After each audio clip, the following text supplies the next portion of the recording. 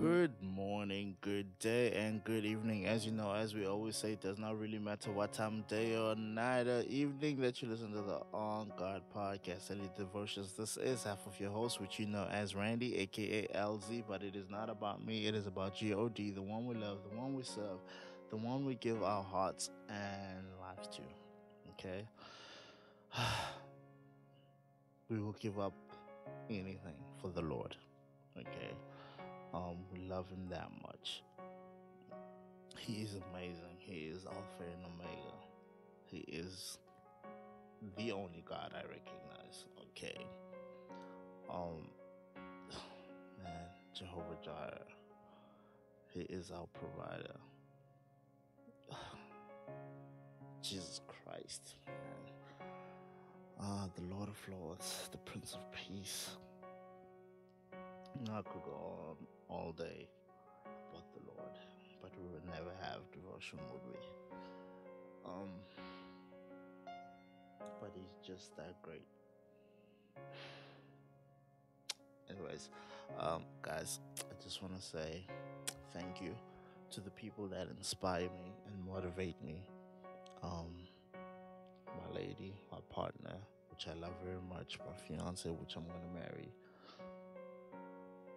Counting down the days, I'm so excited. Guys don't not even understand. My best friend, Justin. Um, he truly is a champion, man. Like he really is the best friend any guy should have.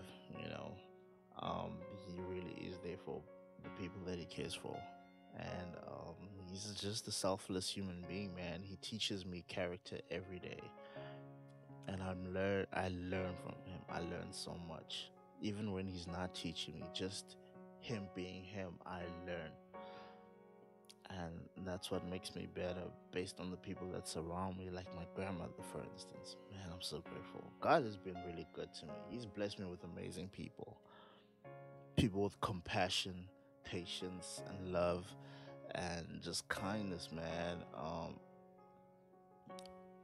The love that they have for me, it extends to other people because of how they treat me. I get to treat other people better because I get to see what grace is like, what kindness, patience, and all these things, the characteristics that truly make a human, humility.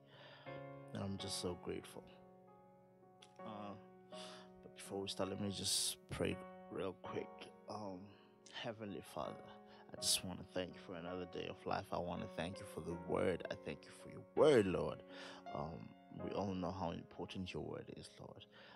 I thank you for the fact that you have blessed us with opportunities to do the things that we love. We thank you for these equipment that we have. Um, Super grateful, Lord, because we can do things like devotion that anybody in the world can listen to. And we're just grateful that your word gets to be spread out, oh Lord. I pray that you take the lead on this one, Lord, and that may it not be about me or how I feel. That being said, amen. I'd like to read from Colossians chapter 3, verse 12. It says, therefore, as God's chosen people, holy and dearly loved, clothe yourselves with compassion, kindness, humility, gentleness, and patience. Wow, that is beautiful. You see the character that I was speaking of about the people that surround me? Um, that's right there. And that's how I've learned to become this person based on the people that surround me. I learn from them. God doesn't always speak directly to you. He can speak to you through other people. You just have to open your ears and open your heart. In Exodus chapter 33, verse 19, it reads, and the Lord said, I will cause all my goodness to pass in front of you, and I will proclaim my name, the Lord. In your presence, I will have mercy on whom I will have mercy, and I will have compassion on whom I will have compassion. These are the kind of scriptures that just excite me, man, because the Lord has been speaking since Old Testament about compassion and mercy and all these good things that honestly how he treats us is basically him showing us how we should treat other people. Okay. Let's read one more scripture. In Isaiah 30 verse 18 it says, "Yet the Lord longs to be gracious to you. Therefore he will rise up to show you compassion. For the Lord is a God of justice. Blessed are all who wait for him." Oh Lord, I will wait for you. We wait for you. Hey, let me not sing. Hey. The thing that I love the most about the scripture, it says, "Yet the Lord longs to be gracious to you." That is amazing, man. That just shows God's mercy and love and compassion towards us. Right? Guys, anyways, enjoy your Saturday. Have a lovely weekend. Peace and love.